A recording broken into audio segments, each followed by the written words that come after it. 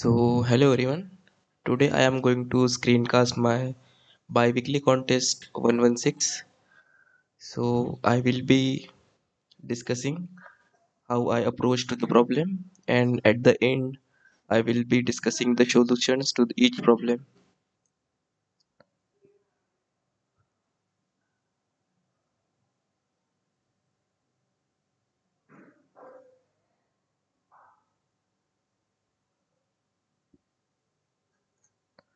Subarray distinct element sum of squares 1, minimum number of changes to make binary string beautiful, length of longest subsequence that sums to target, and subarray distinct element sum of square 2. It is the updated version of the easy one. So in the easy problem, you are given a zero indexed integer array nums. The distinct count of a subarray nums is defined as the let num of I j be a subarray of nums consisting of all indices from I to j such that I and j belongs from 0 to nums dot length. Then the number of distinct value from is called the distinct count of nums of I comma j. Return the sum of squares of distinct count of all subarrays.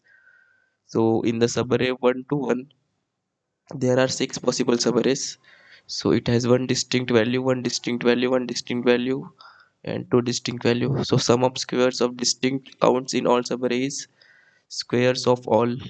Okay, so we can directly create a map and write the code equivalently.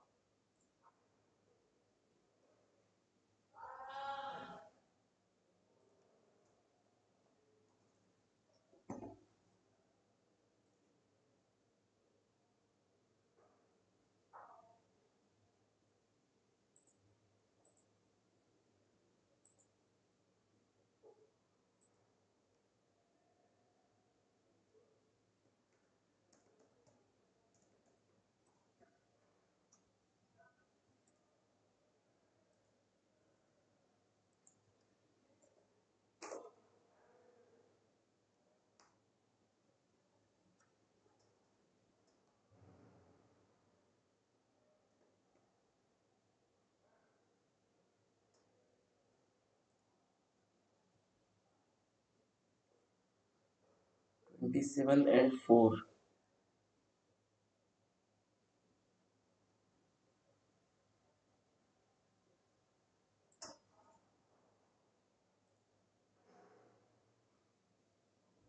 15 and 3. So moving on to the next problem. So you are given a zero indexed binary string x having even length. A string is beautiful if it's possible to partition it into one or more substrings such that each substring has even length. Each substring contains only ones or only zeros. You can change any character in S to 0 or 1. Return the minimum number of changes required to make string as beautiful. So this is odd. This has to be changed, and this has to be changed. In this one operation will be required. In this none operation is required. So What are the constraints? 10 to the power 5.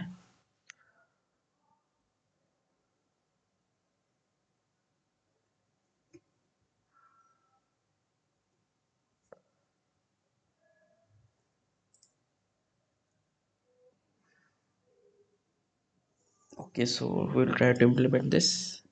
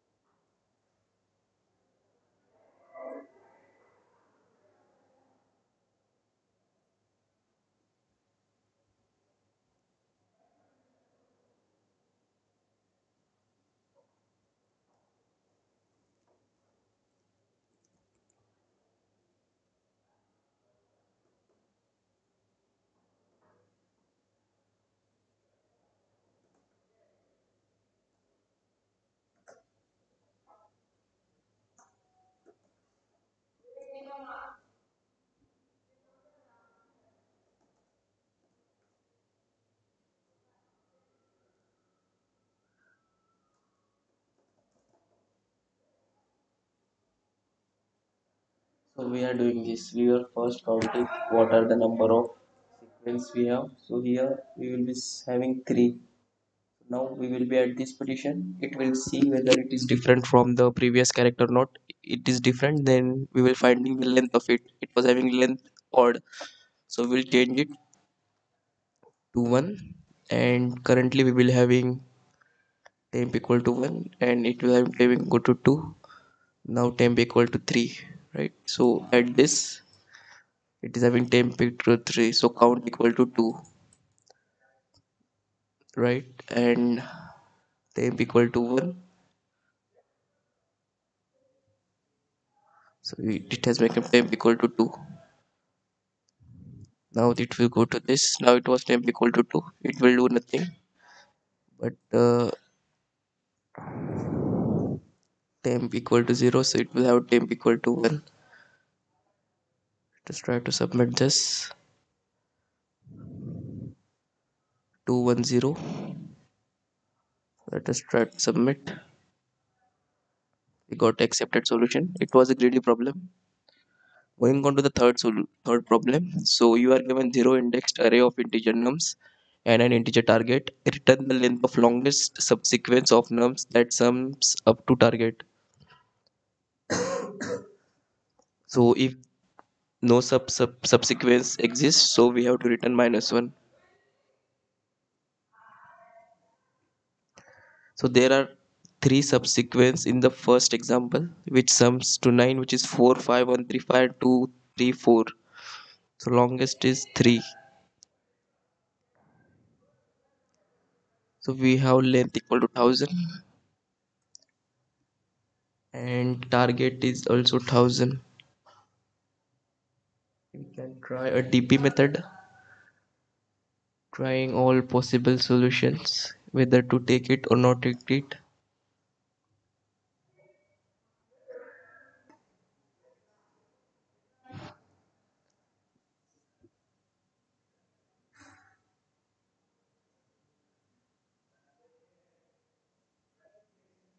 So DP of I comma j will denote if we start at I and require sum equal to sum, what is the maximum length of subsequence we can get which includes sum, right? Let us try to implement this.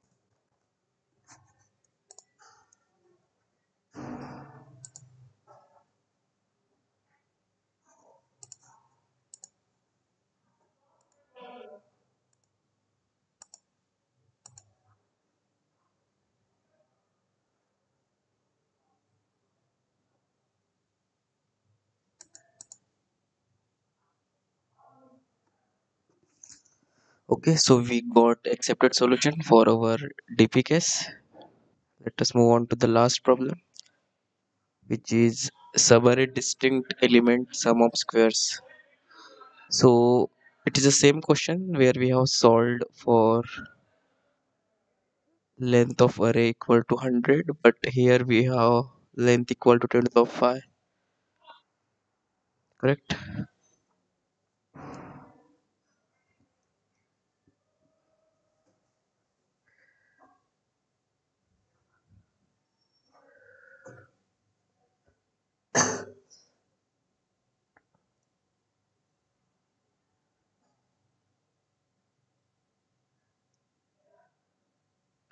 So in each subarray we have to find how many distinct value we have,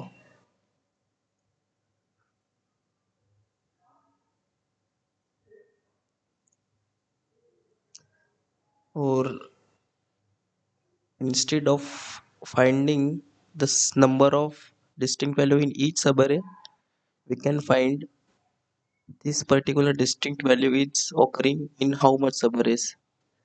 That will intuitively reduce our time complexity.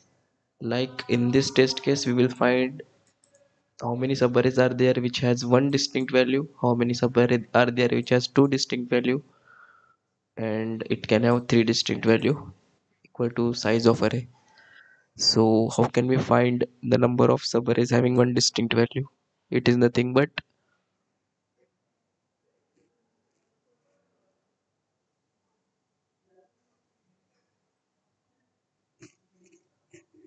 a contiguous subarray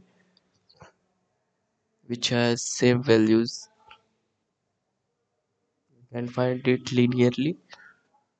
Now how we can find the number of subarrays which are having exactly two distinct values?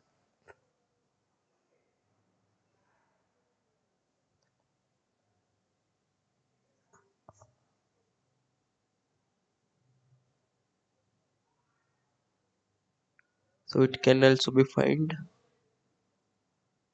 Now how we can find number of subarrays having exactly three distinct values?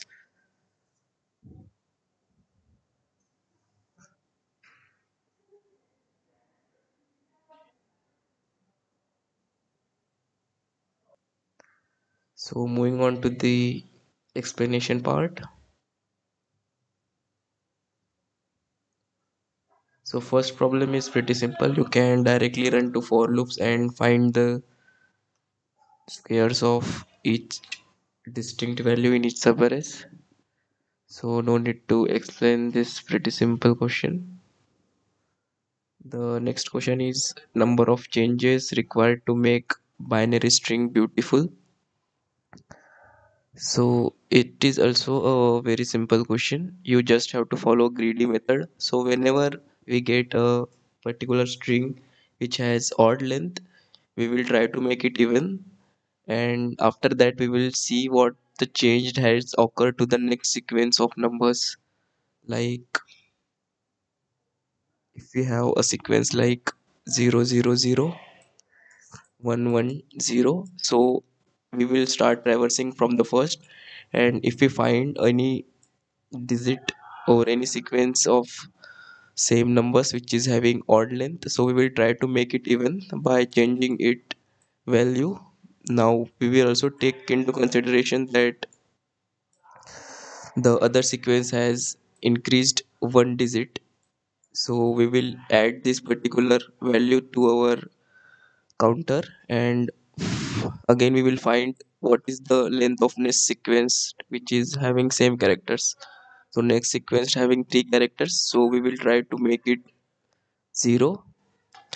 Now again we will try to find what is the next sequence, and as it is having even length, so the total sequence will have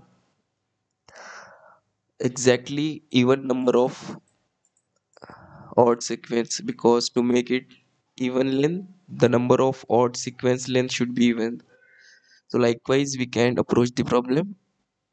So for finding the This is the code. You can initialize a counter variable, and whenever we find there is a different string, so we have initialized a temp variable which will be storing the length of the previous sequence which is having same characters. Now if the length of sequence is odd, so we have to apply operation, and in this case we have initialized the temp equal to 1, because as we have changed the characters, so the next sequence will have this one character included. Otherwise, if it has length equal to 0, so temp will be initialized to 0, right? Likewise, we will return the count at last. So this was the explanation to the problem 3. So the third problem.